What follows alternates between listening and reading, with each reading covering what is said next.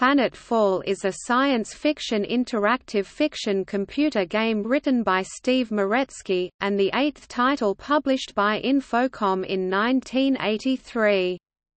The original release included versions for Apple II, Atari 8-bit family, TRS-80, and IBM PC compatibles, both as a booter and for MS-DOS. The Atari ST and Commodore 64 versions were released in 1985. A version for CP/M was also released. Although Planetfall was Meretzky's first title, it proved one of his most popular works and a bestseller for Infocom. It was one of 5 top-selling titles to be re-released in solid gold versions, including in-game hints. Planetfall utilizes the Z machine originally developed for the Zork franchise and was added as a bonus to the Zork Anthology. The word planetfall is a portmanteau of planet and landfall, and occasionally used in science fiction to that effect. The book Planetfall, written by Arthur Byron Cover, uses the game image on the cover, and is marketed in the best-selling tradition of The Hitchhiker's Guide to the Galaxy. A sequel, Stationfall, was released in 1987.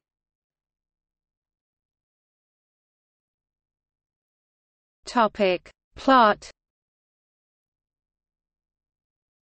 The game starts with the user assuming the role of a lowly ensign 7th class on the SPS Feinstein, a starship of the Stellar Patrol.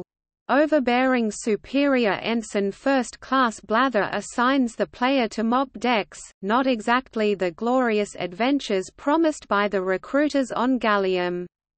In the diary provided in the Feelies, the player is on the verge of deserting ship. But a sudden series of explosions aboard the ship sends the player scrambling for an escape pod, which eventually crash-lands on a nearby planet.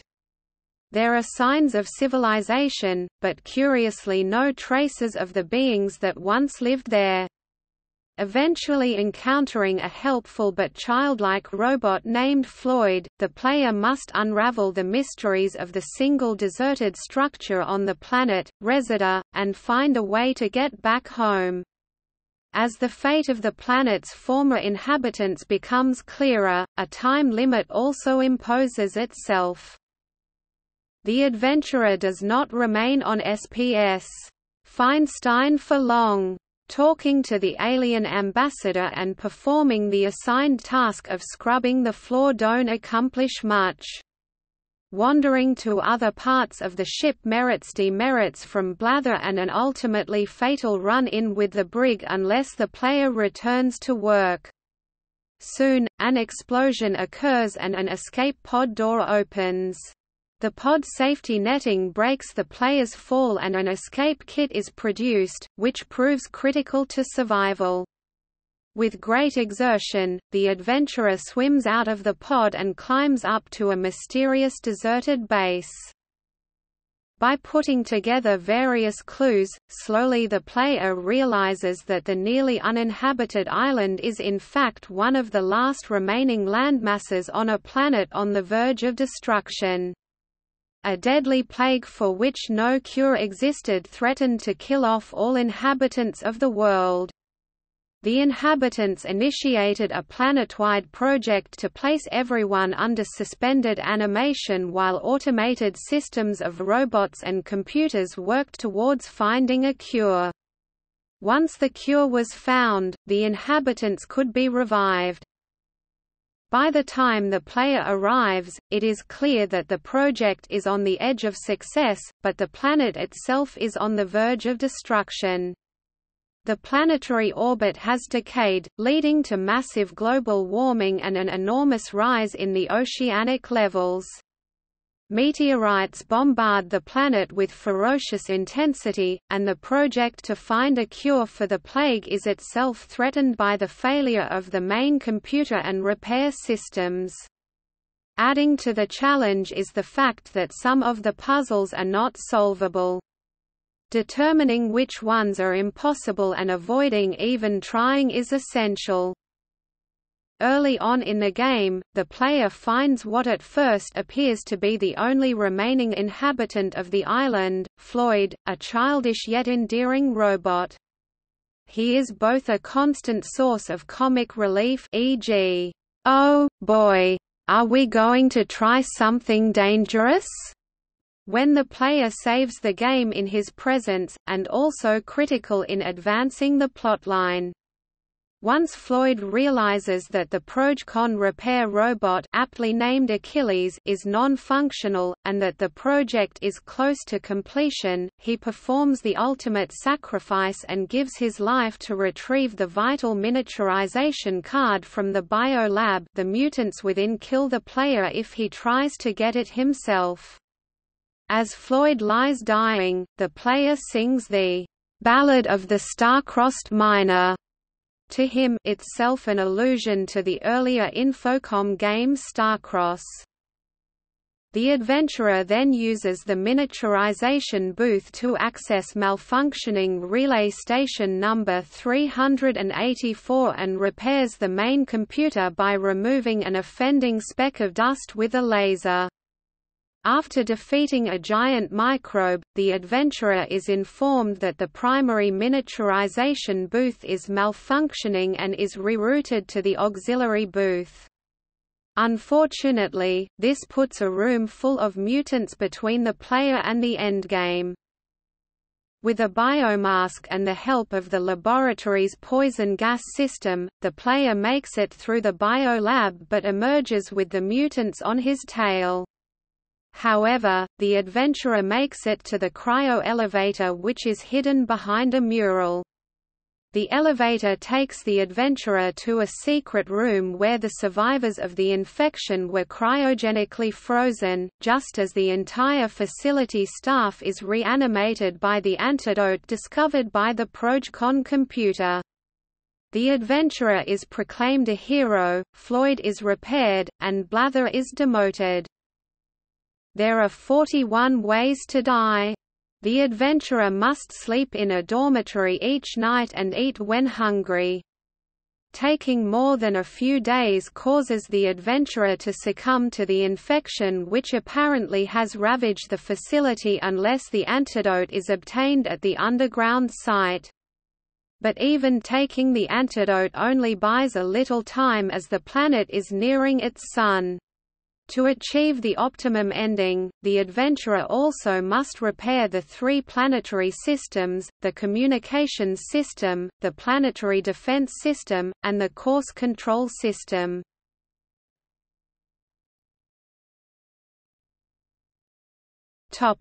Reception. Softline stated that, "The puzzles are good, the character of Floyd is great." The magazine stated that the game is excellent, but criticized the ending as unabashed adolescent wish fulfillment, more like a fairy tale. In 1984, the magazine's readers named the game the 10th most popular Apple program of 1983. Computer Gaming World called Floyd's role as sidekick unique, and hoped that future games would add such innovations. It stated that Planetfall was another excellent adventure for text adventure fans, and a good place to start for those new to interactive fiction. Creative Computing wrote that Planetfall is as remarkable, funny, perplexing, and entertaining a game as you are likely to find anywhere. It praised Floyd as the most imaginative and cleverly written part of the entire game. Floyd, besides being hysterically funny through most of the adventure, evokes in the player of Planetfall authentic feelings of affection and attachment. Steve Moretsky stated that Floyd was the result of research into how an artificially intelligent mind might work. The Boston Globe in 1984 described the robot as the most popular Infocom character. Planetfall has been described as still lovingly remembered, and parts have been described as transcendent, including Floyd's death. Moretzky claims that numerous players have told him that they cried over the death of Floyd. Softline wrote, "You don't feel like this very often. Maybe after you've read Charlotte's Web. Maybe when they shot Bambi's mother. Maybe when Raskolnikov got religion in the Siberian slave labor camp. But this scene is from a computer game. A game." A game developers roundtable on Genie concluded that Floyd's death was a sad moment that could make someone cry. Floyd's death has been described as directly evoking the player's emotions because the story and gameplay are aligned. The death of Floyd has been described as changing the game to an evocative theatrical experience, after which the player feels lonely and bereaved. The memory of Floyd's death remains with players for years and is remembered as a direct experience. Floyd's death conveyed a sense of wonder at the unexpected and touching quality of the gesture. The scene has been described as a minor milestone toward video games as an expressive narrative art. Game designer Raf Costa feels that Floyd's death is cheating because it occurs in a cutscene.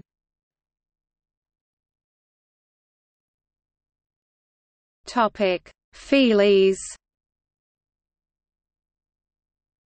Beginning with 1982's Deadline, Infocom included extra novelty items with their packaged games called Feelies. Included with Planetfall was a Stellar Patrol Special Assignment Task Force ID card about the size and shape of a credit card. The ID number printed on the card is the telephone number of MIT's student newspaper, The Tech, which was in the way of a prank by Moretzky. 3 interstellar postcards. A Stellar Patrol recruiting manual. Today's Stellar Patrol, boldly going where angels fear to tread. A short diary kept by the player's character in the Solid Gold release, an in-game object included in the player's starting inventory rather than the packaging. The level of main character backstory contained in the Feelies is a noted departure from the AFGNCAAP endemic to the other games in the Zork genre.